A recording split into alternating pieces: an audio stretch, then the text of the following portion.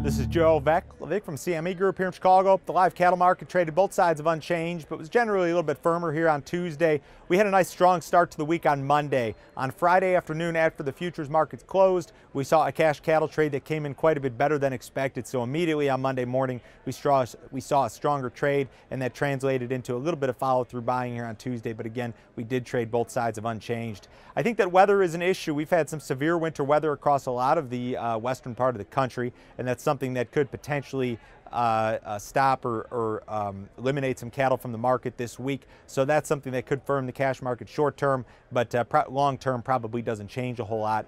The funds are still long the cattle market, but money managers have been decreasing their net long position pretty steadily since mid-November. So they've got the smallest net long position in a few months at least in this live cattle market, and money flow kind of coming out of cattle, which had a nice run, but has kind of generally been reverting lower here in the grander scheme of things. Again, Joe Vaclavik from CME Group here in Chicago.